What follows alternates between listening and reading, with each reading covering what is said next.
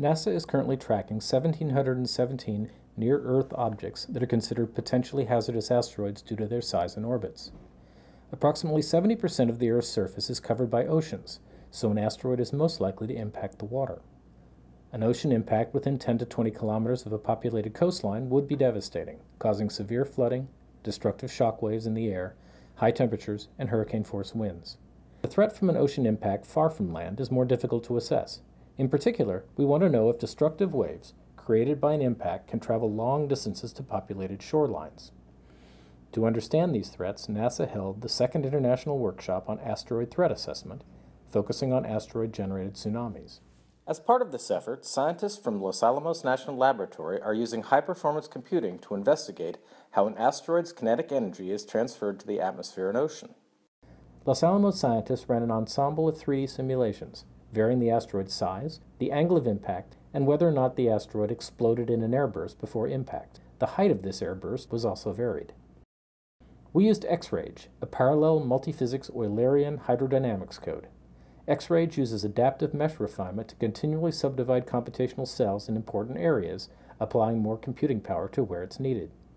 Our simulations contain 3 materials: a basalt asteroid, static air, and static water. Initially, all kinetic energy is assigned to the asteroid. By studying different runs from the ensemble, we see the effects of varying asteroid size, angle of impact, and airburst. Here, a light-colored pressure wave shows the asteroid's effect on the atmosphere. In addition, a large plume of water rises from the largest asteroid impact. Clearly, more kinetic energy is transferred to the water in this simulation.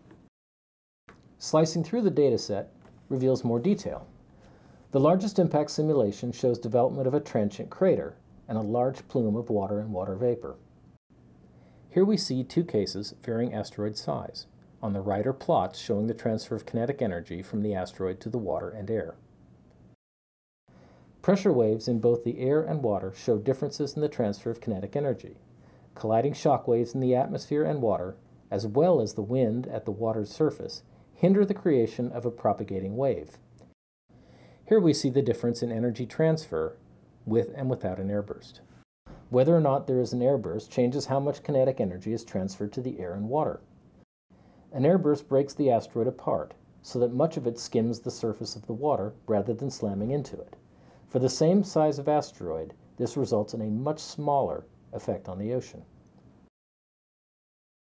Interestingly, there is a stronger wave interference in the direct impact simulation, but such an impact is more likely to create a tsunami because of the greater height of the splash. This may indicate that a tsunami is more likely to be formed during a direct impact than an airburst. Previous simulations had led us to believe that the opposite was true. A feature discovered through this visualization is a pressure enhancement uprange of airburst impacts. 2 pressure waves combine to create this, one from the asteroid in its trajectory, and one from the explosion when the asteroid material hits the water. This may affect wave propagation and will have to be studied. By visualizing just the water in an impact simulation, we can study the formation of the tsunami wave. Immediately upon impact, a transient crater is created, and a splash curtain is thrown high into the air. Water rushes into the crater, forming a water jet, which can be several kilometers high. This jet collapses to form a rim wave, which is hundreds of meters high.